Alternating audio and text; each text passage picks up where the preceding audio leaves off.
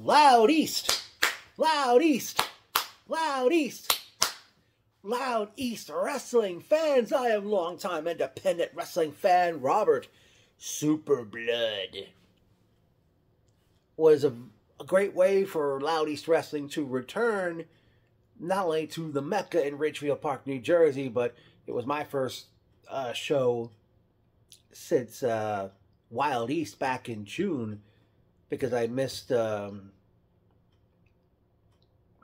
what actually was the free show they did in the Bronx during a street fair, but that was actually Greatest Wrestling Alliance, which is supposed to be a breeding ground fed to Loud East Wrestling, unless I'm mistaken. But thanks to circumstances beyond my control, I actually arrived, and the three-way hardcore pre-show match was already underway, and I don't know who did it, but there was so much, it looked like breakfast cereal laying on the floor, and I noticed Loud East Wrestling owner, the Grim Reaper, took a push broom and he was sweeping it out of the way. But the end result of that triple threat hardcore match on the pre-show saw Killer Kyle defeat Bryant Starr and the Irish Virus. I don't know if there were how many other pre-show matches they had, but I was just getting settled in. It was already, that hardcore match in the pre-show was already in progress. But we get on with the main show, and we have ringside Sean, who has ring announced for Outlaw Wrestling in the past. He ring announced the show. And we start out with tag team matches, as we saw, representing the Wave, Johnny Rambo and Mad John, accompanied the ring by KB King, all apologies if I got his name wrong, and the Perfect Ratio, Adonis Stone, as Mad John and Johnny Rambo did battle with no longer Risen Nasty, Nino Cruz and Chris Barton, now known as RTS, which I understand stands for Revise the Scene. Pretty good tag match these teams had, not clicking nicely in the ring. Early in the bout, Mad John hit he hit Nino Cruz. Yeah, he used on Nino Cruz. He used the Dino Bravo move. I wasn't a fan of the late Dino Bravo, but if you're old enough to remember him, you know which particular move that was. Eventually, yeah, RTS defeated Mad John and Johnny Rambo, as Rambo was the one that got pinned. But then all of a sudden, out of nowhere, Chris Cage hits Johnny Rambo from behind with some kind of an object. KB King and Adonis Stone come out, and Cage took the microphone. He said that Adonis Stone is Loud East scolding boys, getting everything by meeting the right people, and I forgot what else he said. But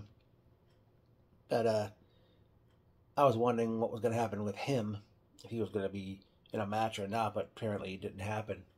All he did was attack Johnny Rambo. Then up next we have, oh, by the way, RTS defeated Mad John and Johnny Rambo at 11 minutes 45 seconds. Next match, we see Smiley do battle with Jimi Hendrix. I forgot how this one ended, but Jimi Hendrix defeated Smiley at 12 minutes 36 seconds. Now, after the match, Adonis Stone's son is in the ring, and I forgot what Hendrix said to him, but Adonis Stone's son kicks Hendrix in the balls, and at the urgence of Smiley told him something, and the son of Stone did a backflip on to Hendrix and got on top of him, and a 3 count was made. But that's not in the record books. Hendrix got the victory over Smiley at 12 minutes 36 seconds. Our next matchup, we see the Revolver, Alex Ryman, take on Mr. James. Pretty good matchup these two guys had. This was Ryman's Loud East Wrestling debut. I forgot exactly how it ended, but Mr. James defeated the Revolver Alex Ryman at 8 minutes 22 seconds. Then we had the Grim City Invitational Scramble, where the winner would be crowned the first ever Loud East Wrestling Lionheart champion. Okay, among the participants, we had the God Destroyer, or the Destroyer God, Ghost Shadow, versus Shane Rose, versus King Jeter, versus Black Zemis, versus John the Animal, versus Perfect Ratio Adonis Stone, versus Tommy Invincible. Tommy Invincible looked like they're getting booked so many companies, it seems. This was a 7-way matchup, which saw Adonis Stone defeat Ghost Shadow, Shane Rose, King Jeter, Black Zemis, John the Animal, and Tommy Invincible to become the first ever Loud East Wrestling Lionheart champion. After the match ended, Johnny Rambo comes out, congratulates Stone on winning the belt. Stone stands up on the second rope, and Rambo hits Stone in the balls. But then out came Mad John and KB King. Again, all apologies if I got his name wrong. And they're like looking at it like, why you did that for? And yeah, I forgot what else he ended up saying. Don Stone won that 7-way match at 9 minutes 59 seconds. Up next, a battle of veterans of indie wrestling. But this part was not announced that it was going to be a first blood match, as Jay Lover did battle with Julius Smokes. Now, these guys really did what they really did good in this one. Julius Smokes defeats Jay Lover at 11 minutes 52 seconds. And at that point, the show had gone to intermission. Then, after intermission comes to an end, we see a singles matchup as making his Loud East Wrestling debut, Bam Sullivan. He took on Gabriel Sky. And boy, these guys were something. This match was hot and heavy. Doors got involved. Eventually, they go up on the stage right above where the commentators were at. I've got to mention during the Jay Lover Julius Smokes matchup, Lover had jumped off the stage, and Smokes was laying on the commentator's table, and the table didn't break, but you know, he tried to crash him through it. But Gabriel Sky and Bam, these guys kept going into the crowd. One point, they're up on the stage. Gabriel did like a flip, and I'm glad I not only moved, but held on to my chair. Gabriel Sky eventually defeats Bam Sullivan at 18 minutes 32 seconds. Gabriel Sky was originally announced to face Johnny Kashmere, but I guess he didn't make the show. Up next was a women's match. Not sure if this is the first ever women's match in Loud East Wrestling history, as we saw the courageous Christina Marie do battle with Allie Ketch. These ladies really brought it to each other. Allie Ketch defeated the courageous Christina Marie at 10 minutes 34 seconds. Up next, tag team action, as we see Young Gordy, Jay Alfredo, and the sensational one, Colin Parker, as they did battle with JP and Tommy Grayson, the backseats. And ring announcer ringside Sean, he says that the match is going to be for the JCW Juggalo Championship Wrestling Tag Team Champion. Tag team titles will be on the line in this matchup, which the backseats go into the match have. I forgot who's JP and who's Tommy, but the ending came when one of them took one of the tag belts and hit Colin Parker with it, causing a disqualification. The Prospects defeat the Backseats at 9 minutes 21 seconds on a disqualification. Backseats still the JCW Tag Team Champions. And then it was main event time as we saw the Timeless Crowbar do battle with the Bad Boy, Joey Janela. A wild and crazy match these guys had, where it ended with Janela doing a top rope stomp on the Crowbar. Joey Janela defeated Crowbar at 20 minutes 35 seconds. And after the match, Janela talked about Crowbar being a 30-plus year veteran in wrestling, and that he got his degree, and he's I forgot, he's a physical therapist, is it? Because Janela had said he talked about he got a knee injury at one time, and he was going to be out for a year. But thanks to Crowbar, Janela was back in 5 months. And definitely a great way to cap off the night. Even though, like I said, thanks to, I missed probably at least one didn't catch the entire pre-show.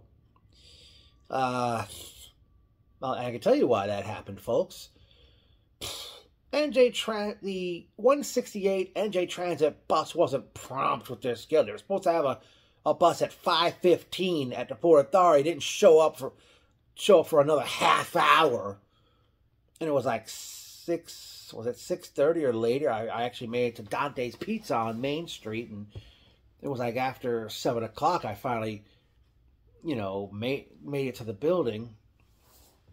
And good thing I had already paid online. What a rush. I paid online. But it's great seeing ringside Sean, who we took a picture before the main show started. Seeing Stella, who was working the door. Richard Ruiz. I mean, Richard, you couldn't have noticed me because I didn't arrive until that Triple Threat Hardcore pre-show match. So that's why you didn't notice me before the pre-show even started. And Grim Reaper eventually noticed me as well. Let me see here.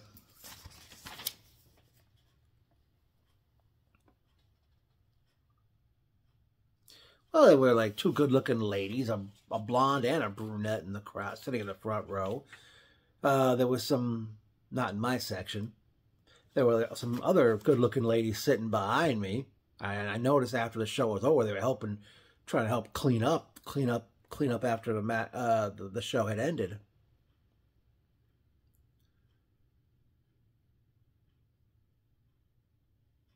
One thing I do want to address, sorry. There was this one young child wearing a J. Alfredo t-shirt, and he kept trying to emulate the action going on, and I don't know which one of those ladies is his mother.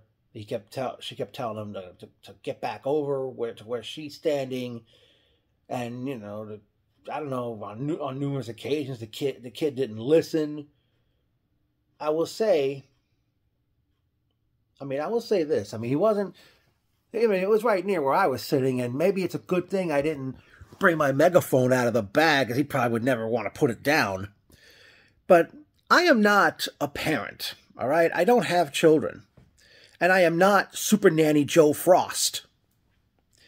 But what I don't understand, and this doesn't just apply with this child I'm referring to, but, I've seen it out in this, but in this case, I mean, why didn't the child, instead of constantly telling this child from a distance to come back over to where she is, or tell him to stop acting up?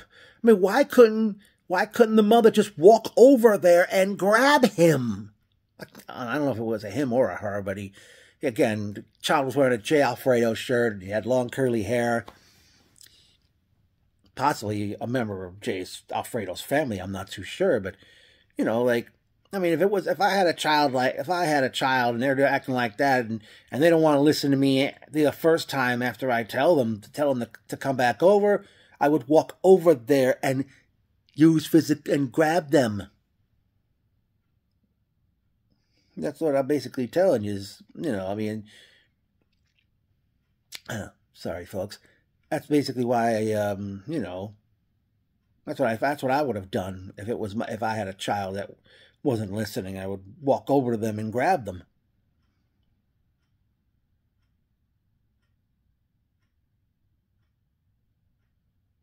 Okay. Well, no return date was announced, but I'm guessing Loud East Wrestling won't be back. Probably. I'm guessing they won't be back until the new year.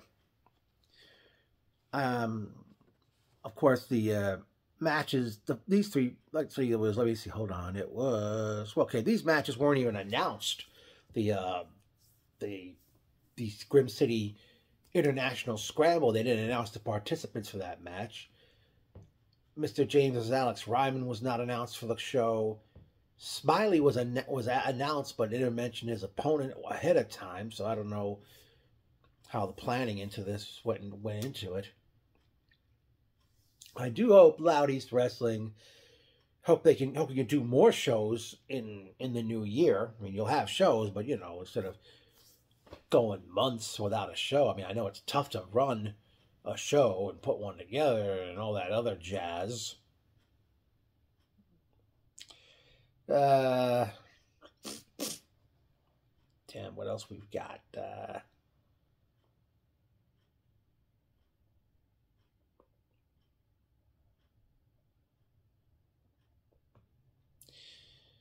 I mean, if they don't have a heavyweight champion yet or tag team champions, I will say, hopefully, for future Loud East shows, you could try to have a women's match at every show from this point on. And congratulations to everybody who got to compete for this promotion for the very first time.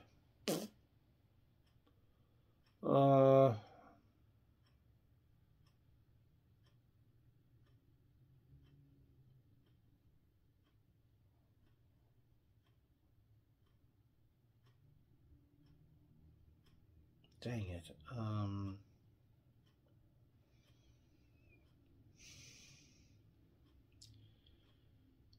Ugh.